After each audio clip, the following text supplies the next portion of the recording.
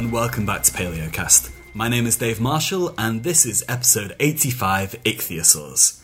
We've got no introduction today because I'm actually sat here with Dr. Benjamin Moon and Fiann Smithwick, and we can just put the episode into context right here and now. So, these two chaps are both researchers at the University of Bristol with myself, and they have a keen interest in ichthyosaurs. So Fiann, I'll go age before beauty. Can you tell us all about how you started on the path to being a paleontologist? I can indeed. So I have always had a keen interest in paleontology and natural history. I grew up down on the Jurassic coast, so I had the beaches as my back garden to go and collect fossils on. But I didn't get into paleontology academically until a little bit later on, so in my mid-20s, after becoming a landscape gardener and various other regular style jobs, and then decided that I wanted to get back into natural history and paleontology and decided to go to the University of Bristol to study it. So how did your friends and family take that? I mean, you were there working a normal job by any standards, and all of a sudden you were just like, right, I've had enough of this, I'm going off to be a paleontologist. Down tools one day and off to university, that was it. Well, I don't think my parents were particularly surprised because I always had that keen interest. My brother was slightly more because I was actually also in a band with him at the time, which was quite a big thing. We had a record deal, we were going around touring all the time. So me dropping out of that to go into academia was more of an issue than dropping out of my regular day job. But he's just about forgiven me now. What was your band called? Did it have a particularly paleontologically inspired name? We were called Second Smile, and I'm struggling to link that in anywhere. I'm sure there is. I'm sure there was a good reason for it originally. And if we were to form a band right now, I know some people who are actually musicians. I mean, Joe Keating, Paleocast Joe Keating, he's a singer. Luke Parry, who may be appearing on this show, is a guitarist. Bassist? A bassist? I think he plays bass. Bass? Okay. Well. Maybe he plays both. I think he plays everything. But if you were to form your own paleontological band right now, what would you call them? Ooh, that's putting me on the spot. It's going to have to be something to do with rocks, isn't it, or rock? Would it be a rock band? Yeah. No. I think your first single would be the Fossil Shop Rock, though, wouldn't it? Yes, it is. It is now. Get a nice bit of 12 bars going. I think this is the start of something beautiful. Okay, so if you weren't a paleontologist, would you still be landscape gardening? Potentially. It was a good fun job. I enjoyed it. I've always been very outdoorsy, so going out fossil hunting as a child, becoming a landscape gardener.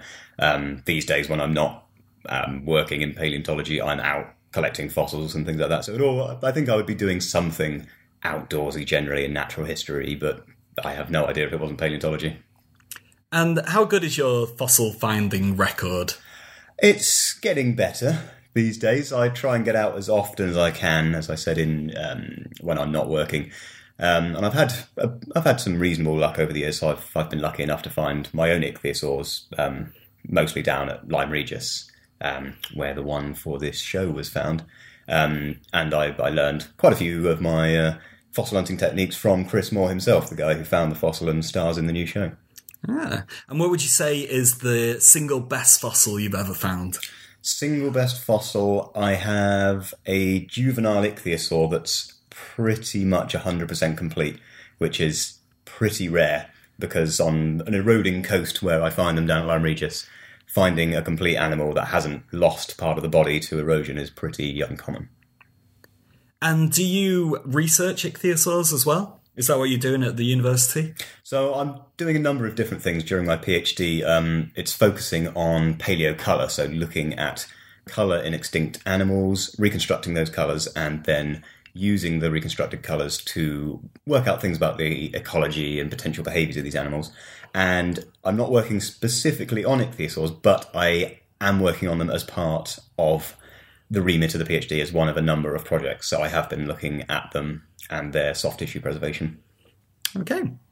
And Ben, pretty much the same questions to you. How did you become a paleontologist? Well, I've always, in a similar manner to Fiann, I've always been interested in natural history, paleontology specifically. Ever since, I guess, the age of 3 and getting my first dinosaur book, which I still have on my bookshelf somewhere. And it just sort of spiraled down and down from there, really. So getting all of the dinosaur books that I could get my hand on, often at Christmas or birthdays, there would be a new one to unwrap. And that never really left me. I came of age in the rather fortunate time of walking with dinosaurs and walking with beasts and all of those other sort of state-of-the-art, at least for the time, natural history documentaries on the BBC, and having this new CGI set of dinosaurs, mammals and whatever else sitting in front of you just made me want to carry on and do that. And so that sort of was always the dream. That was what I was always planning for, all the way through primary and secondary school, right the way up till finally getting into university to do a paleobiology degree at the University of Portsmouth. And similarly, what would you be doing if you weren't a paleontologist?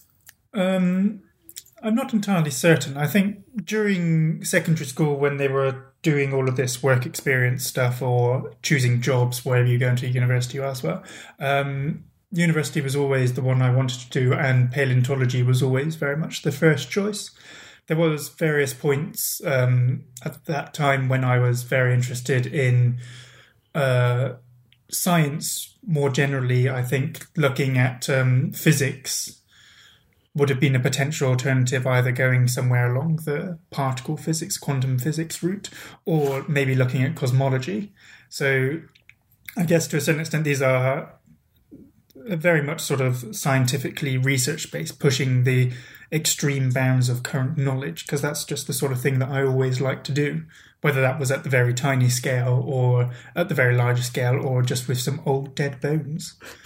You're going to be a quantum physicist? Could have been, yes. Wow. You could have been. You could have. Well, you are wasted in paleontology. I think, yeah, at the time, because I did all of the sciences, chemistry, physics, maths, and further maths, so I didn't actually do biology at A level. But that meant I did a lot more maths than I have done since. So it's eked out a bit of it. But I always really liked maths and the sort of the simple beauty, not always simple, but elegant beauty of it. So that was going to be an alternative. I think at some point I was also looking at music, but I was never really quite good enough at music to do the full conservatoire performing route. Would you have been good enough for Fiann's band? Boy, Fiann was looking for a tuba then.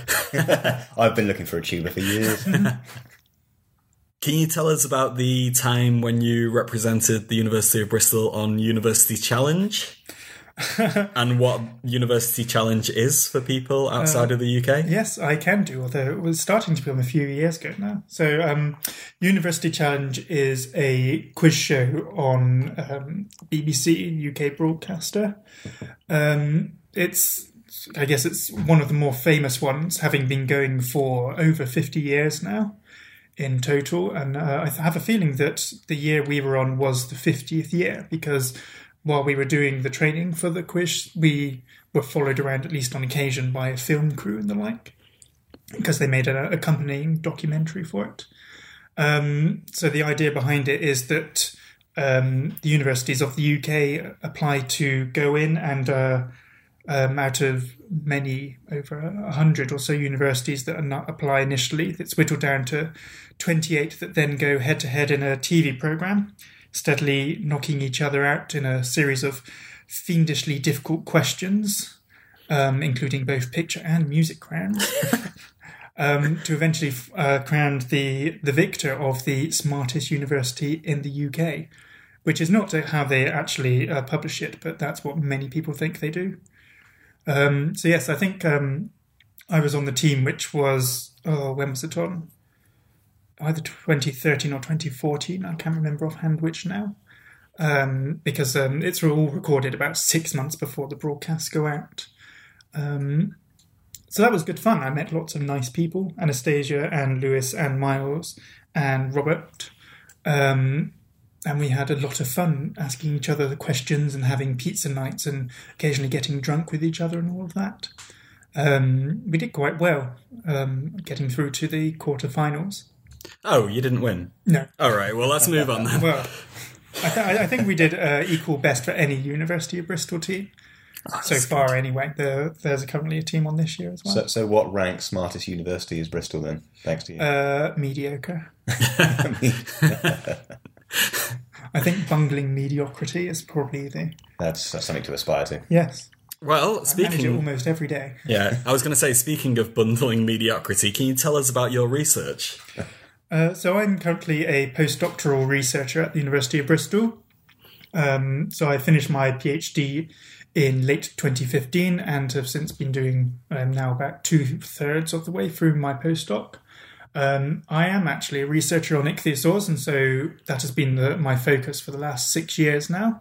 In my PhD, I was looking at the middle and late Jurassic ichthyosaurs primarily. So these are ichthyosaurs that existed between around about 170 and 145 million years ago. So I looked mostly at UK material, working out which species were there and describing the anatomy and morphology of these things and doing comparisons between them.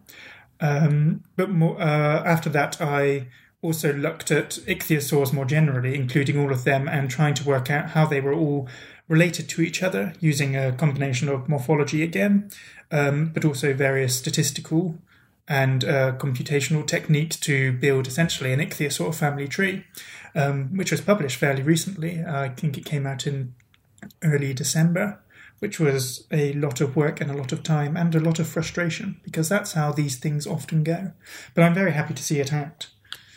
Could we see that one if we put it on the website? You can the do, family yes. tree.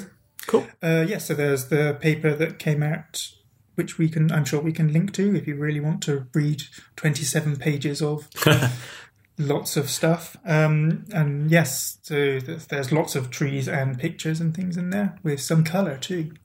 Excellent. And so, for those of us who are unfamiliar with ichthyosaurs, can you explain to us what they were? Well, I can try my very best. I can't promise to necessarily give you every detail.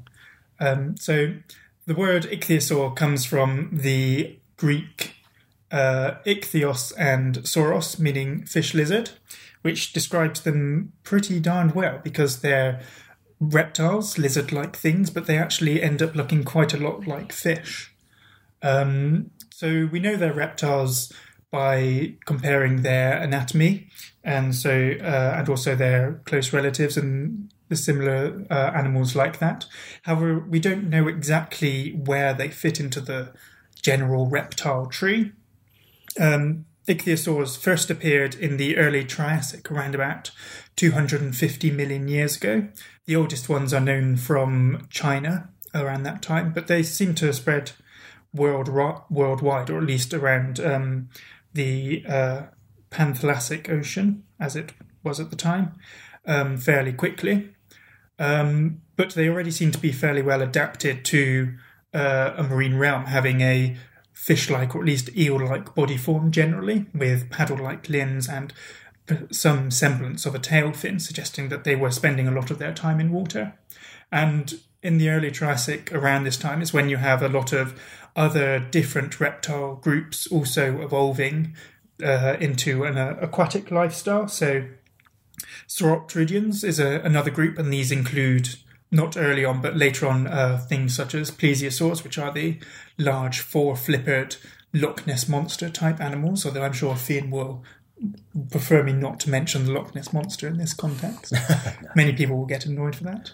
And various other groups evolving at the same time. And because a lot of them end up being so different so early on, that means it's quite difficult to sort of work out exactly how they're related to each other, which ones are more closely related, which ones evolved slightly earlier, came slightly further down the tree and the like. But we've got enough comparisons and bones of the ichthyosaurs to be certain that they are somewhere within reptiles. As I say, they evolved early in the Triassic, very soon after the end Permian mass extinction. This is the largest mass extinction that we have seen in the fossil record, at least the last 500 million years or so. I don't know whether there's a program about that elsewhere on Paleocast. Yes, there is. There is. So I'm sure Dave will be able to tell people about that. I think it's episode 23? Yeah. You've been doing this too long. Yeah. Were they always kind of ichthyosaur-like? Was there any, like really long neck versions or ones that have really long tails, or are they all kind of morphologically conservative, always kind of doing the same thing? So they weren't necessarily conservative. They evolved in different ways to other marine reptiles. So I mentioned plesiosaurs earlier, so everyone will recognise this as the Loch Ness Monster with 4 flippers and a long neck, and some plesiosaurs had long necks, some of them had short necks and big heads. Ichthyosaurs, to a certain extent, did not do that, so we don't see any ichthyosaurs with excessively long necks, for instance. However, we do see morphological changes through the evolution of ichthyosaurs. So the earliest ichthyosaurs were very long, sort of thin, rather eel-like things, but still had paddle-like limbs and various other adaptations to this aquatic lifestyle. But they were sort of halfway between a more ancient lizard-like form and the sort of later, very fish-like form we see in Jurassic and Cretaceous ichthyosaurs. So early on we have these relatively small, about a metre or so long, eel-like ichthyosaurs. But within about, 10, 15 million years or so, they do evolve a myriad of forms. So we get much larger ichthyosaurs. Fairly early on, we get up to 5 or 8 metres. But in the late Triassic, around about 230 million years ago, we get up to the largest ichthyosaurs. And these include some of the largest marine reptiles that we found, such as the giant ichthyosaurs, Shonosaurus and Shastasaurus, which could grow 15 metres or 20 metres long each. So these were very much the whales of the early Triassic, although they didn't necessarily exactly feed in the same way. They weren't filter feeders or the like that we see with whales. They seem to have still been eating larger prey, other marine reptiles or large fishes, for instance. But at the same time, or a similar time, we do also get, again, much smaller ones. So we get small ichthyosaurs like Mixosaurus, which are about a metre long or even less. And these seem to have been remaining in the shallow waters. They had a very durable dentition, lots of low rounded teeth, which seem to be adapted to eating lots of animals with shells, so small mollusks, clams, potentially sea snails and things like that. So during the middle and late Triassic, between around about 245 and 220 million years ago, we have a large diversity of ichthyosaurs, and they were also occupying different niches, all the way from small ones feeding in the shallows on invertebrates, mollusks and things, through to these larger either sort of big whale-like ones or even very predatory ones with big teeth that were eating other large marine reptiles. And that goes on for a bit. However, when we come to the end of the Triassic, around about 200 million years or so, we lose a lot of this diversity. And this is a time of another mass extinction. Again, one of the big five mass extinctions from the last 500 million years or so. And so going across the end of the Triassic into the Jurassic boundary, we seem to only get one lineage of ichthyosaurs passing through that. And these are what's known as Parvipelvia, and these are the sort of more classic, very fish-like ichthyosaurs. They've got short, relatively rotund bodies. They've got very well-developed forelimbs for interpaddles, for either stability or helping with motion. And many of them also have a well-developed tail fin. So this is where the vertebral column has actually bent down, and at the back of the tail you get a very crescent-like tail fin, much like that you would see in a tuna or an ocean-going shark. And so that means that from the Jurassic and then going into the Cretaceous, from about 200 million years ago through to 90 million years ago, many ichthyosaurs end up having this very similar body plan, a very fish-like body plan, very tuna-like body plan. That doesn't mean to say that they didn't have lots of differences between them. They were still occupying various niches. So you had small ones which were probably feeding on small fish, medium-sized which may have been feeding on medium-sized fish, other smaller marine reptiles. And then again, even larger ones, like Temnodontosaurus being one, which was a macropredator. So that would have been eating large marine reptiles. Marine reptiles smaller than it, but as it grew up to 8 or so meters, pretty much everything was smaller than it. So it could have had anything that it wanted to. But then, so that continued through much of the Jurassic and Cretaceous. You get sort of variations on a theme-type thing. The Cretaceous record from around about 145 million years ago through to 90 million years ago is less well studied, although we're starting to see that there does seem to have been quite a diversity within that as well, and sort of matching all of these different ecologies, these different niches that ichthyosaurs were filling. However, when you get to around about 90 million years ago, we seem to have a decline in ichthyosaurs, and then they become extinct. So this is in the middle of the Cretaceous, around about 25 or so million years before the dinosaurs became extinct. There's no sort of associated meteorite impact or obvious volcanism or similar with this extinction event, although we do see that various other groups become extinct at about the same time, both other large marine reptiles as well as also their potential prey. And so while research in this is still ongoing, because it's sort of been neglected for quite a lot of ichthyosaur research time, it does seem to be a combination of major climatic change, major sea level change, as well as this sort of general decline in ichthyosaurs around that time, altogether contributed to the eventual extinction of this otherwise very successful group.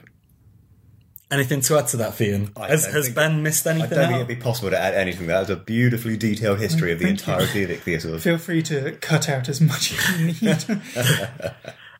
One thing that I would like to ask, Fiann, you found a really, really small ichthyosaur, a little juvenile one. Do we know anything about how they were born and how they grew? We do, yeah. So thankfully, there are a number of spectacular fossils that have been found, some throughout the UK, but particularly at Holzmaden in Germany, that show, for example, there are some that have embryos within the body cavity, a number that have embryos sort of ejected out of the body cavity. But there's, interestingly, at least one that has an embryo sort of semi-ejected from the body cavity, but with the head still in. And so all of this evidence points to them being viviparous, so actually giving birth to live young, at least at this point in ichthyosaur evolution. So by this point, as Ben was describing earlier, this is quite far on in their evolutionary history.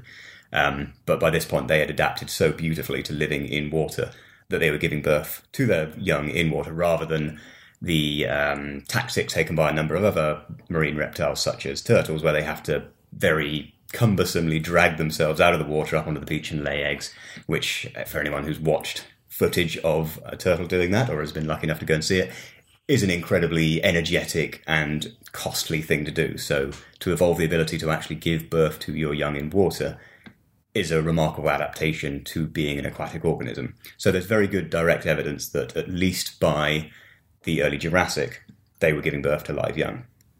Well, it's not just from the early Jurassic. There's specimens of even some of the very early ichthyosaurs. An ichthyosaur called Chaohusaurus, which is known from China at about 247 million years ago, I think it was, which also contains embryos within it of several young, showing that even the very earliest ichthyosaurs had apparently evolved the ability to give birth to live young. So these are some of the very first evolving ichthyosaurs, and within about 5 million years or so of this mass extinction, which seemed to have sort of decimated the previous diversity of animals on land and led to a new diversity forming, we have the evolution of this remarkable body plan, which is adapted to moving in water, as well as these various different functional changes or anatomical changes and the like, which allows them to remain in the water entirely. We have, there's also somewhat of information about the ontogeny of ichthyosaurs as well. So that's how they develop from young to adult. Precisely, yeah. Essentially how they grew. Particularly in areas like Lyme Regis, which is the focus of this show. There's been such a history of collecting, over 200 years of collecting now, that there's such a range of specimens that you have individuals from across the age spectrum. So you have very large individuals, complete kind of 8-meter ichthyosaurs, the temnodontosaurs, things like that, but also adults of other genera, Ichthyosaurus particularly.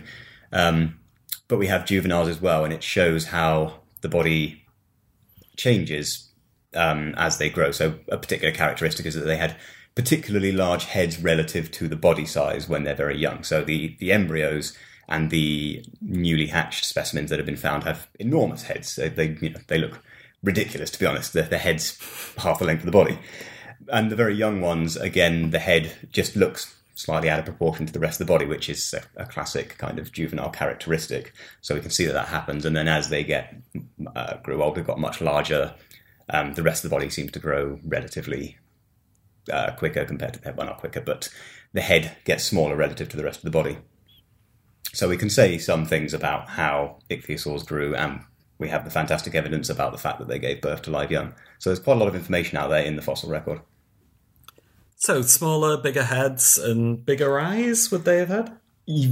I think so, yeah, relatively. Again, the embryo fossils have enormous eyes. Yeah, so in most of either the embryo fossils or even the recently born infants, you do have extraordinarily massive eyes. Ichthyosaurs, or some ichthyosaurs in particular, are well known for having large eyes relative to the size of the skull, the size of the body in general. In fact, some ichthyosaurs, like Ophthalmosaurus, have the largest eye relative to the body of any animal, and another ichthyosaur, Temnodontosaurus, has just the largest eye of any animal that we've ever found in the fossil record. So this is an eye which is going to be about 26 or 28 centimetres in diameter, so the size of larger than the size of a football, if you could imagine that. Got a lot of American listeners, so they might have a different idea. Just not the shape of American football. Yeah. So the eye is one of the big characteristics of ichthyosaurs, particularly Jurassic and Cretaceous ichthyosaurs. But it's sort of taken a bit to the absurd in their juveniles. If you see a skull of a juvenile ichthyosaur, then you can see that the eye just takes up the entire side of it. So it's even relatively bigger in the youngest of them.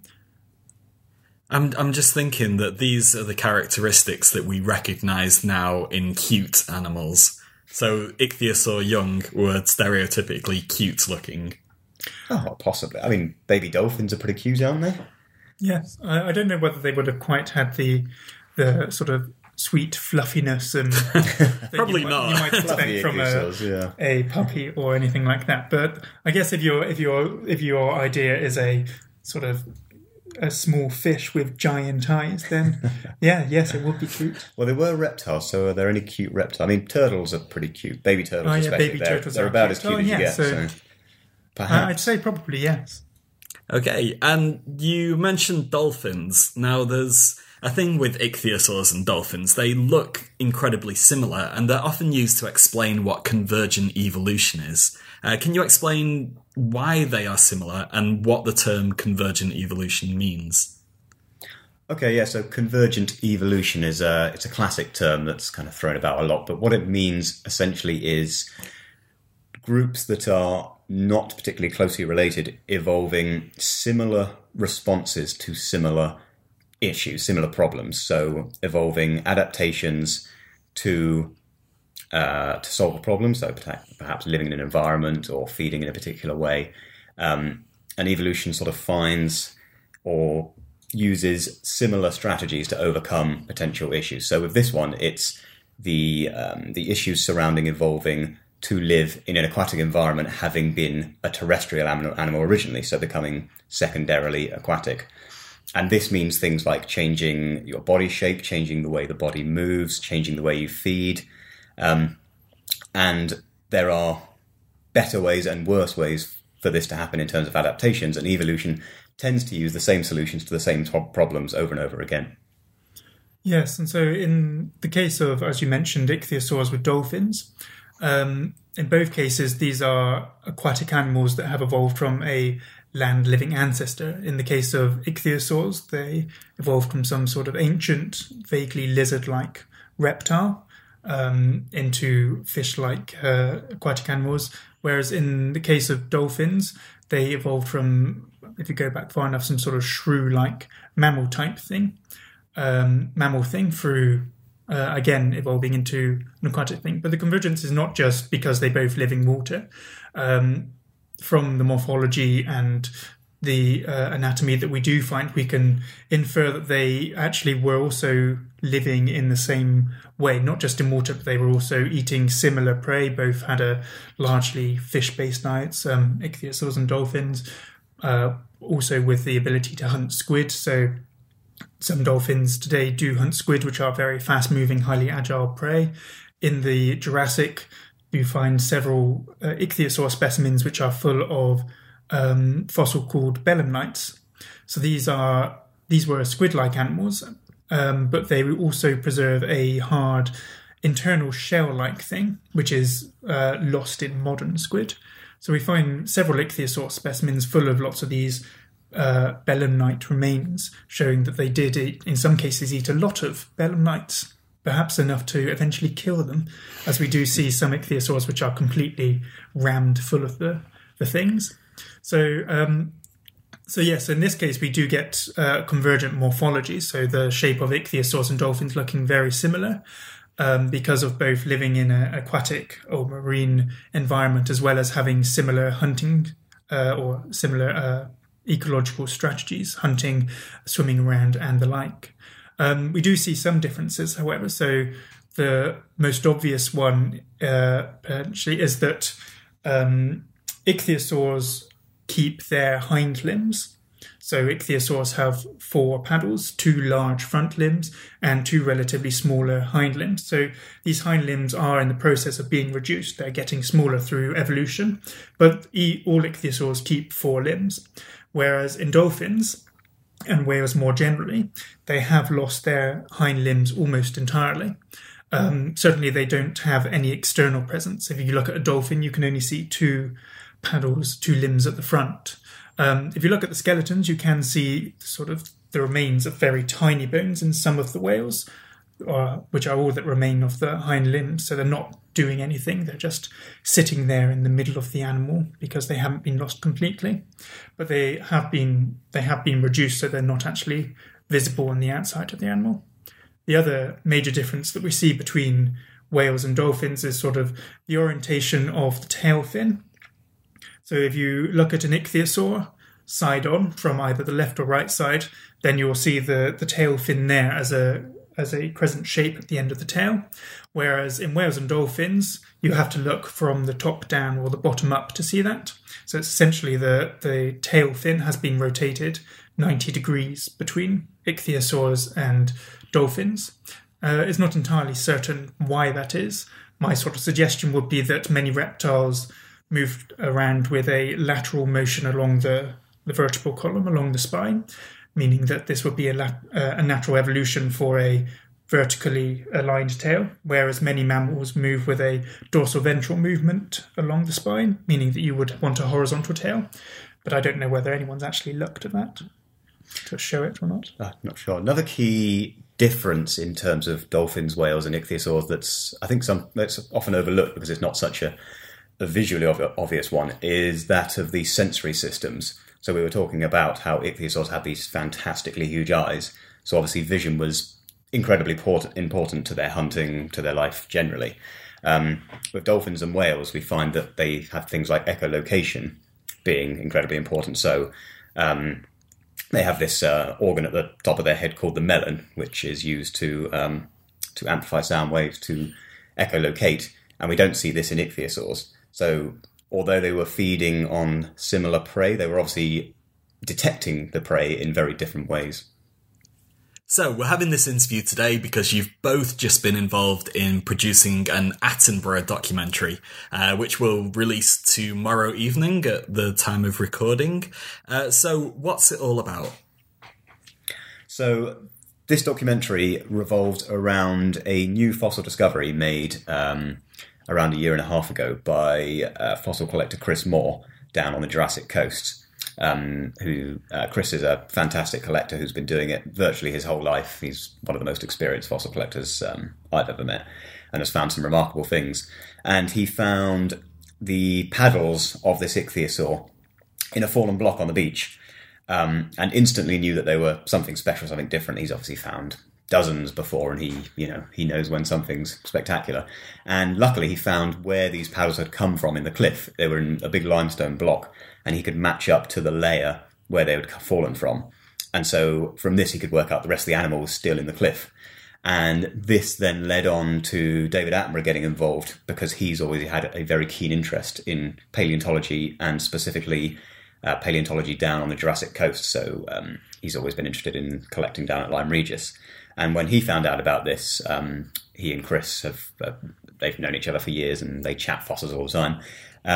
He thought it'd be a great idea to essentially make a program about extracting this fossil, the process of extracting it, and then the process involved in preparing a fossil like this, which is very time-consuming and very skilled work, and then also doing a lot of science on it. So once the fossil was extracted and removed, figuring out what we could learn about it using modern scientific techniques.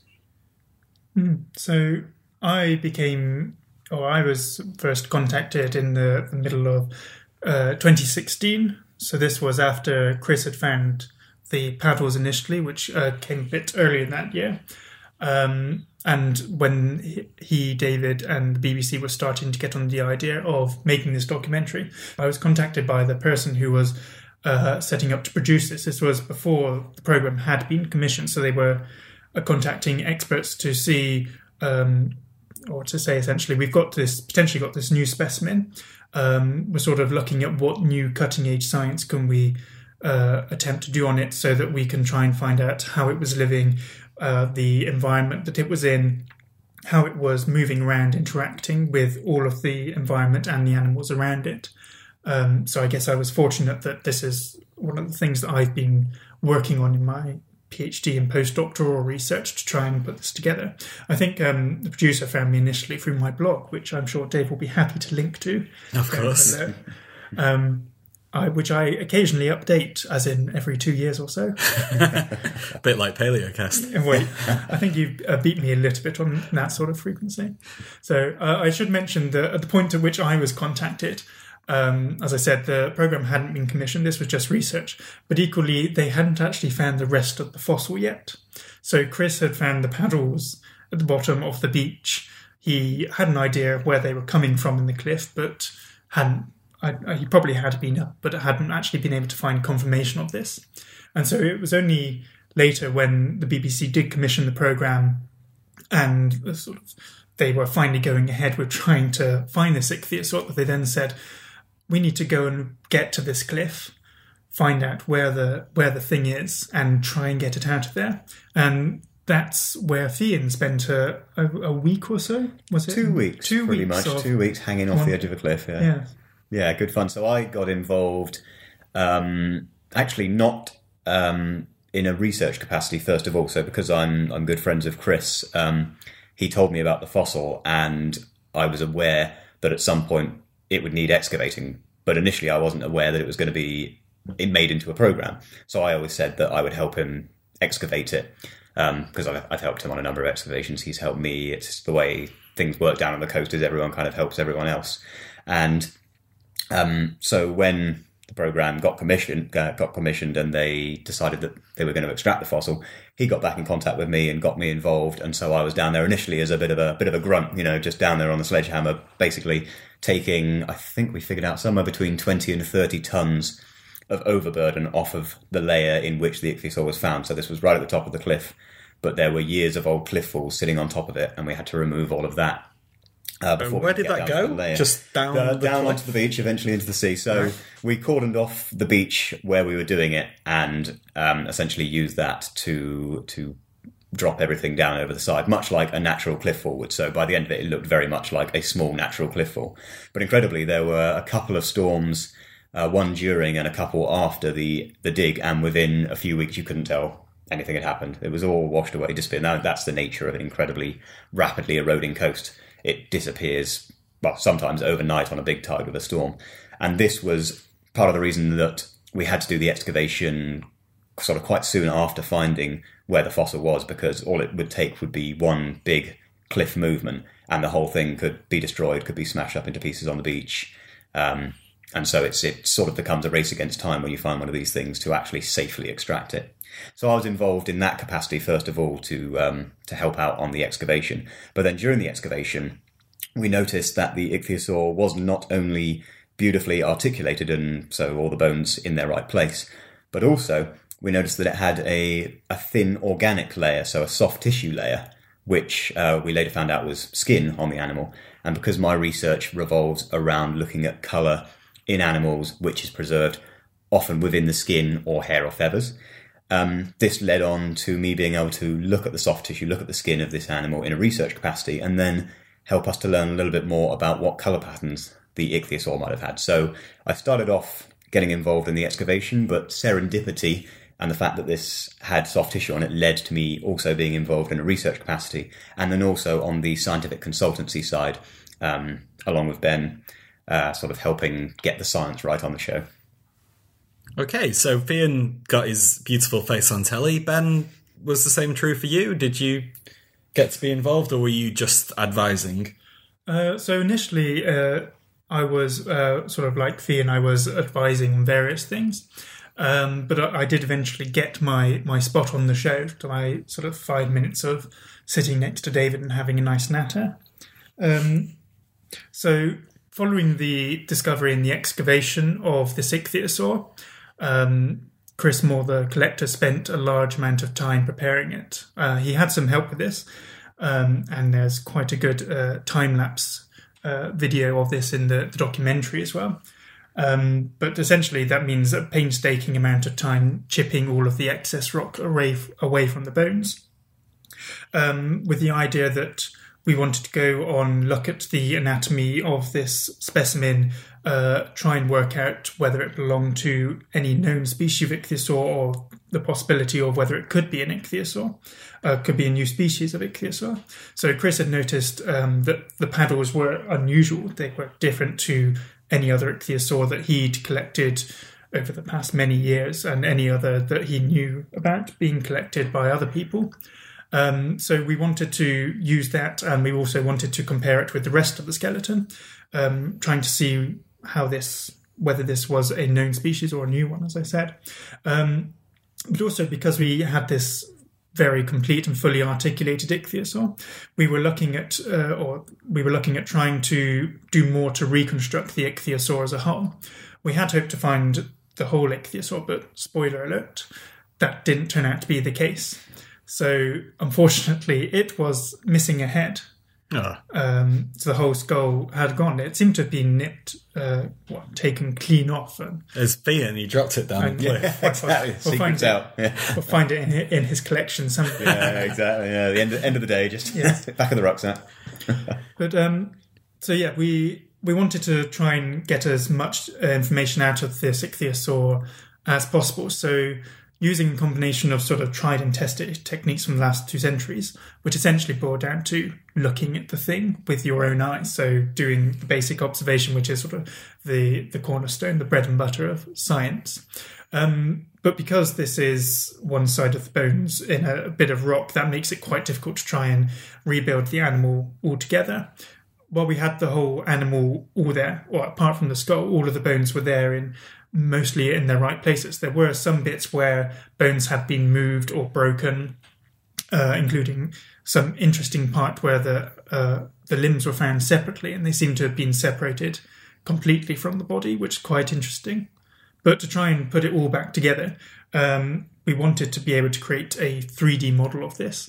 And so to do that, we kindly got Mark Mavro-Gordato at the University of Southampton to put the specimen into their very large CT scanner.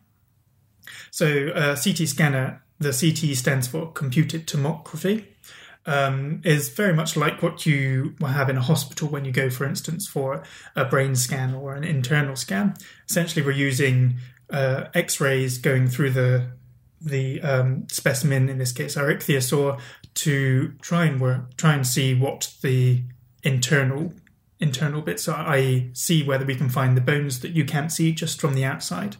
So we can do this because the bones are chemically slightly different, which means they interact with the X-rays slightly differently from the rock around it. And so by doing that and taking lots of CT scans at slightly different angles, we can put them all together and make up a full three-dimensional model of the whole of the ichthyosaur.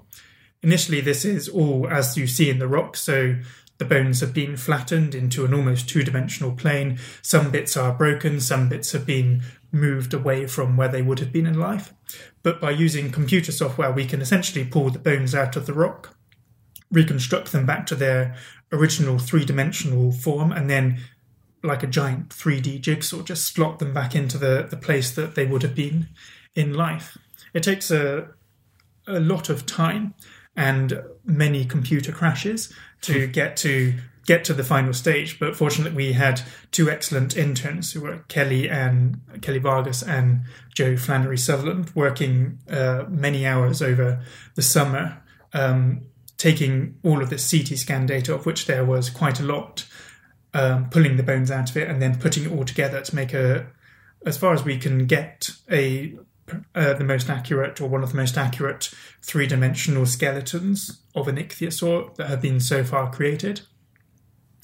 We do have the problem that it doesn't have a skull. Chris has been searching on the beach ever since he initially found the paddle. Continues to search day in, day out. He's there now. Quite probably. And I imagine get a phone call in a minute. With the storms recently, he's sort of hoping that there might be even more attempt of it. But so the skull is sort of a really important bit. It's the bit where the brain houses, it's the bits where the eye are, it's the bit where the animal feeds. And so because it does a lot of sensory, a lot of ecological, functional stuff, you can tell quite a bit about an animal from that. We didn't have that, so there were many things that we couldn't do conclusively for the ichthyosaur that Chris had found. But there were still lots of things that we could try and get out of it. So we could still make an attempt to try and work out whether this was a new species of ichthyosaur or not. And we can still try and look at how it...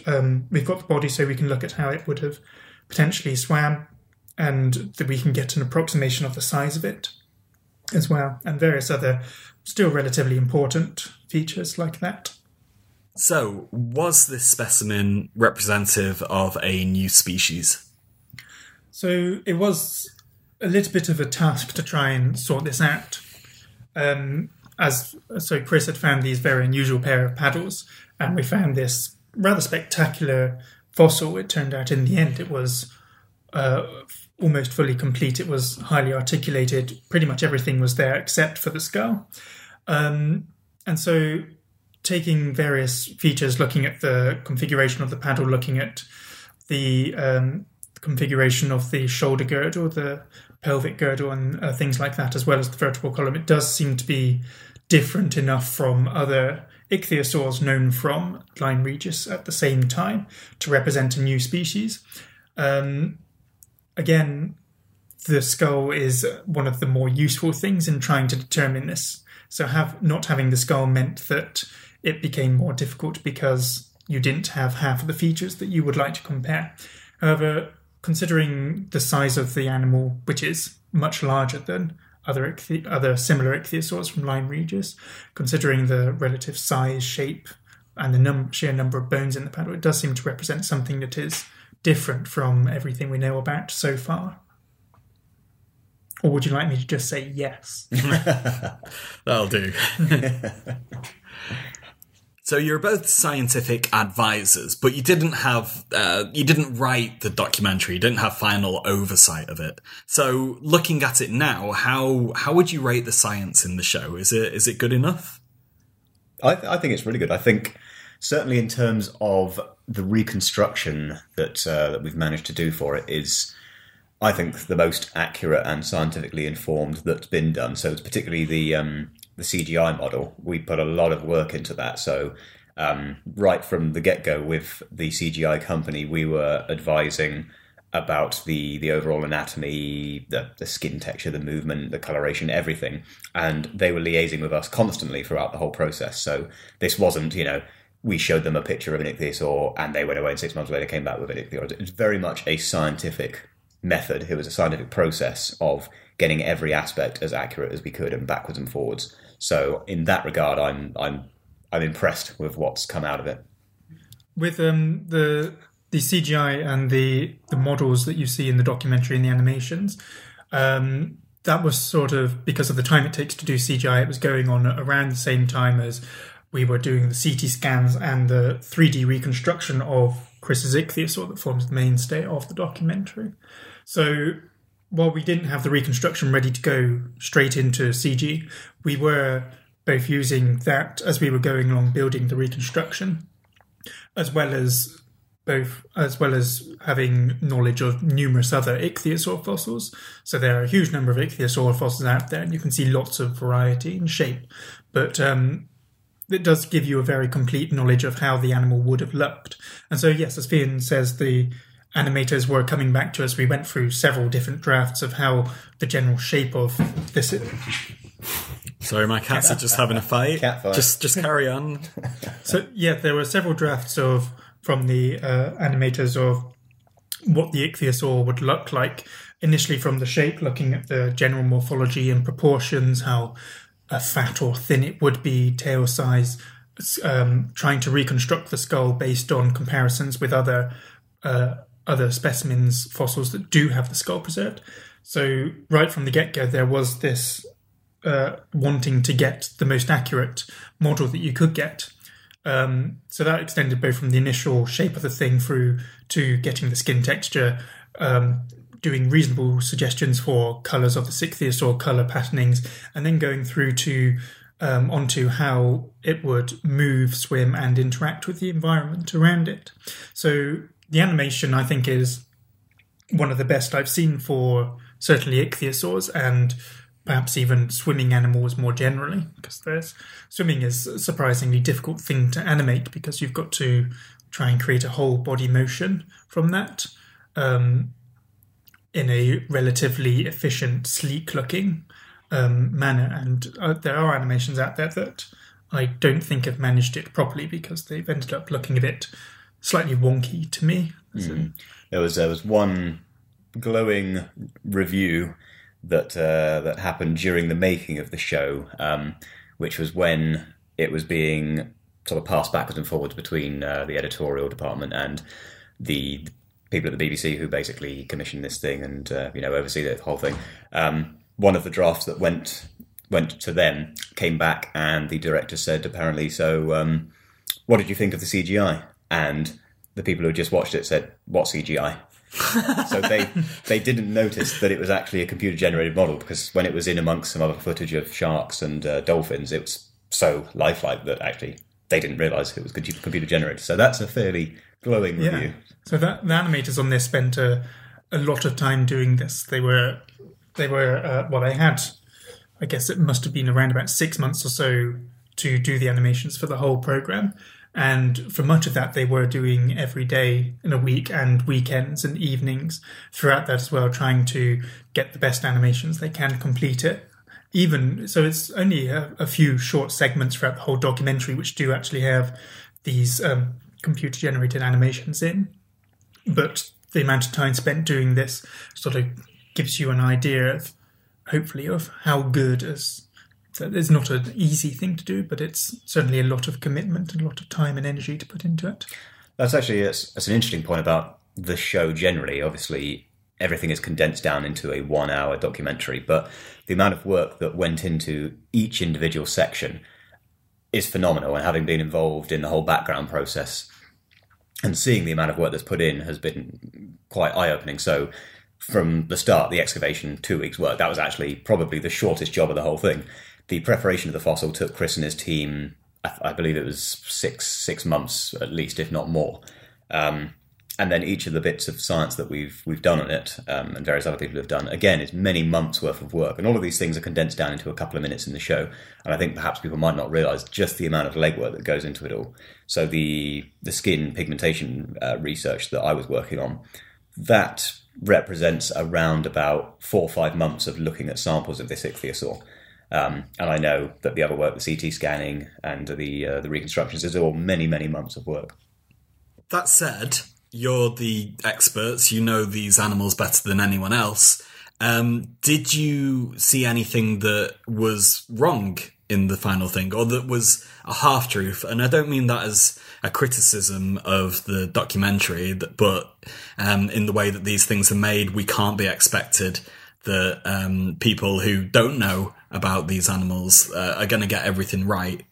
So is there anything that you spotted?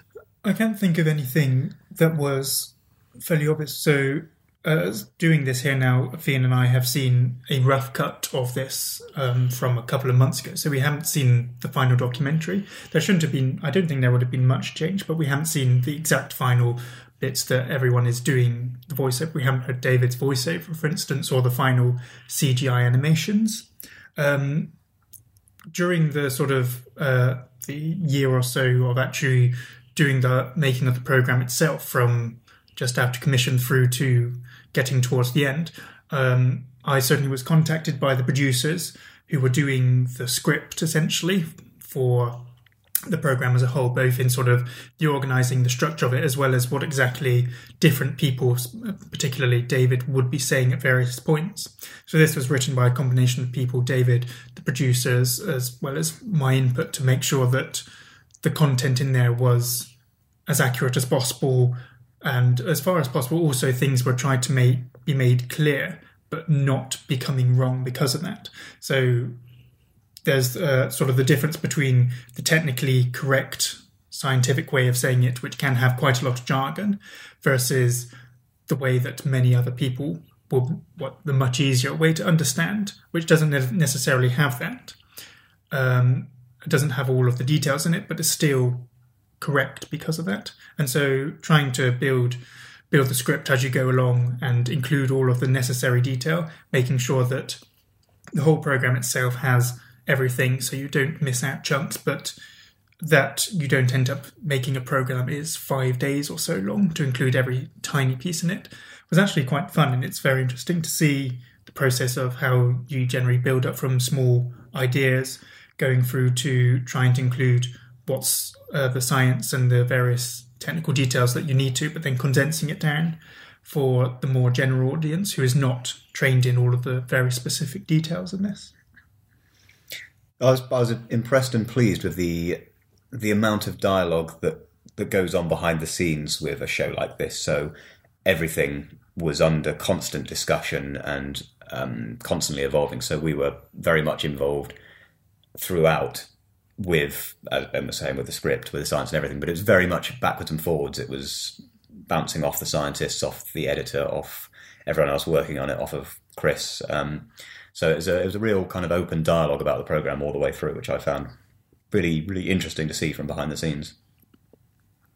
So, Fiann, you've said that you've put 6 months of research into this project. Mm-hmm. And Ben, I'm guessing you've probably put in a similar amount of time and effort. Yeah. So did you get paid to contribute, or was appearing on the documentary payment enough? It would have been. Well, personally, I was paid partly for the dig and the consultancy. The work itself, the research, was not in any way funded. So that was done. I'm hoping I can roll it up into my PhD itself. So that meant I could dedicate more of my time to it. But in terms of the payment, that was for the consultancy rather than for the actual science in my case. And it was a similar one for me. So again, I was paid for consultancy on the program. So I was able to dedicate some time, go to visit the specimens at various different museums and go into the Royal Veterinary College for scanning, as well as Southampton. We also had 2 interns, Kelly and Joe, who were working on the 3D reconstruction, and they did that for 2 or 3 months or so. So they were paid for their time to be able to dedicate their full time to that also. And so the BBC kindly let that because the schedule for the program was relatively tight. So it's quite impressive managing to get such a huge amount of work done in little over 12 months, about 14 months in total, or thereabouts. I think don't tell the BBC Finance Office, but I personally certainly would have paid for the opportunity that I, let alone being paid. I guess another one of the perks is that you might have got to hang out with David Attenborough, Sir David. Or Sir Dave to you guys, as you know him. Our mate Dave, yes. So we did have a... hello, cat. Sorry, the cat is just walking in front of the microphone. Just trying to be part of it. Yes, Smelly. And the other cat is using the scratching mat. Excellent. So they all want to be part of it. we've been invaded all going by on cats. at Dave's house. I tell you what, you mentioned Sir David Attenborough and all the animals from all around are just straight here. Yeah. So, yes, our mate Dave. So we did, as you can see, if you watch the documentary, we do have our own snippets sitting next to Dave and discussing the research we went on. So David came to the University of Bristol for a day to do a large part of the filming for that. So covering Fiann's research on the skin colour, my research on the reconstruction, as well as Emily Rayfield's research looking at the function of the large ichthyosaur.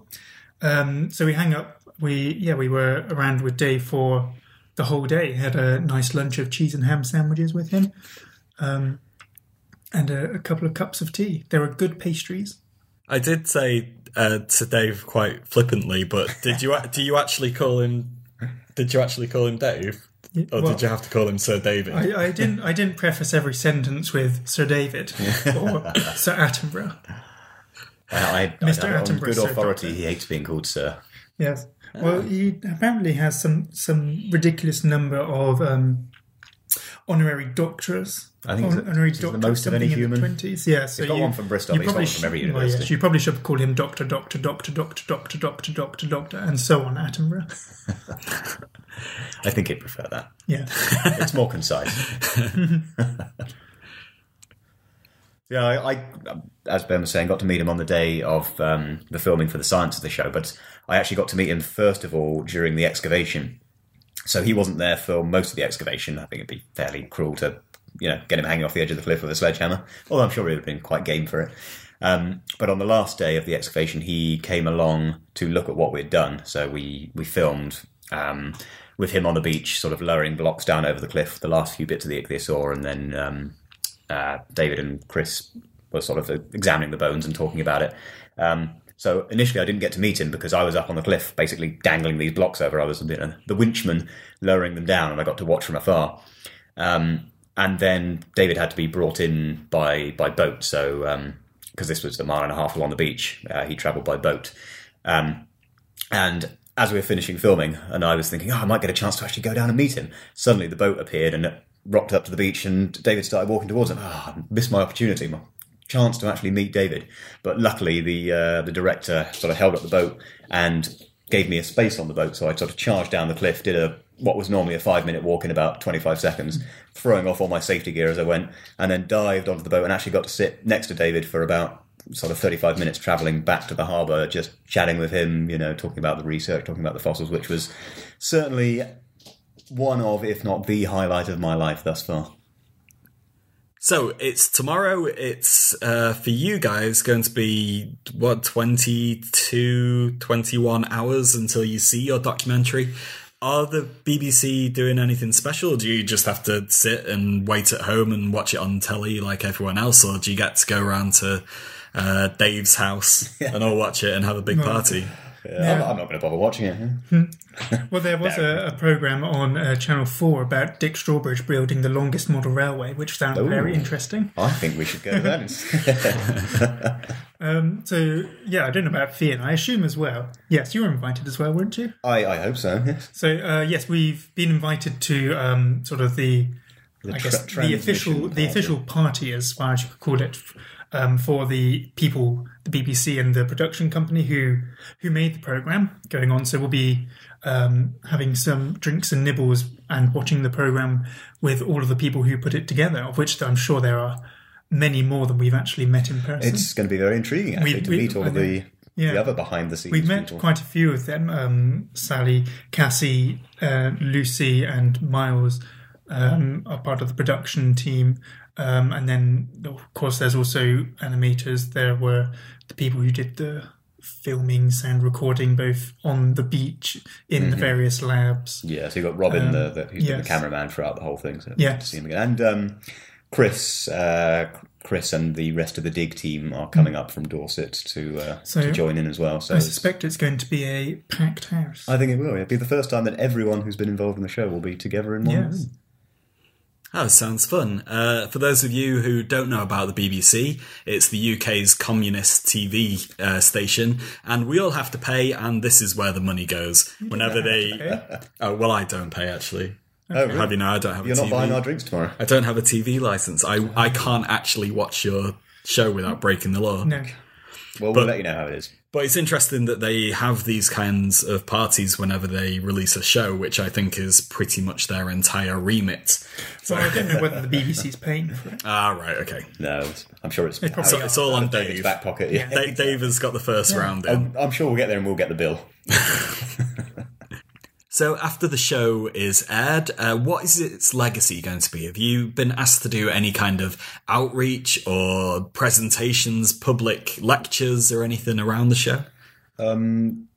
This weekend I've been asked to do a couple of media things for it, so short-term promotion of it. So the Bristol Post, I believe it is, are writing a piece that they did an interview for, and I'm going to BBC radio studios on Monday morning to talk to BBC Radio Bristol about it.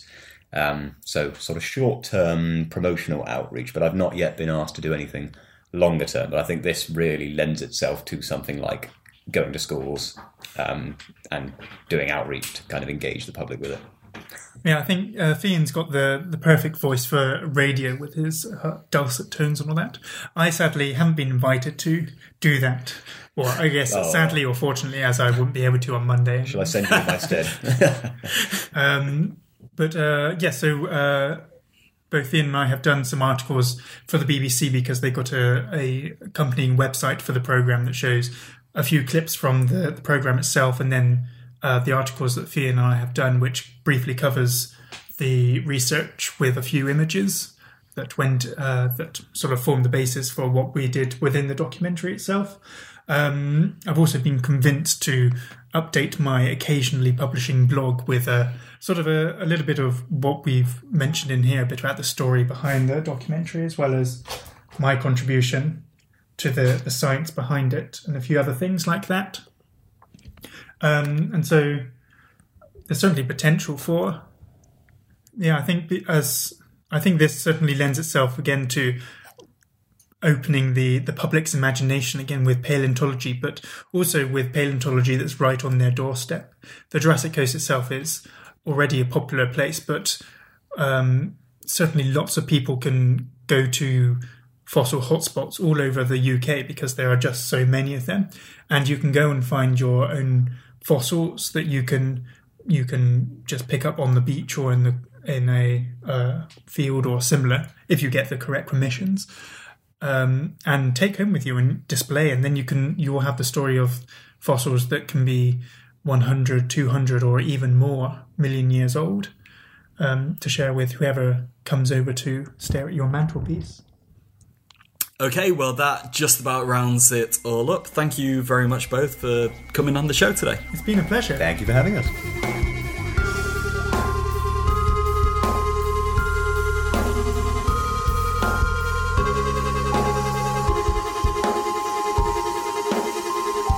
Paleocast was brought to you by Dave Marshall, with Joe Keating, Laura Soul, Liz Martin-Silverstone and Caitlin Colery. It was made possible by funding from the Paleontological Society and the Paleontological Association, but the show now relies on contributions from you, the listeners. If you've liked this episode, please consider donating, and thanks to everyone that's helped out so far. We'd also like to thank the Ocean Collective for use of their music. Please visit paleocast.com for the supplementary material to this episode and for our archive of past programmes. Subscribe to our Twitter feed @Paleocast and like us at facebook.com/Paleocast to get all the latest news.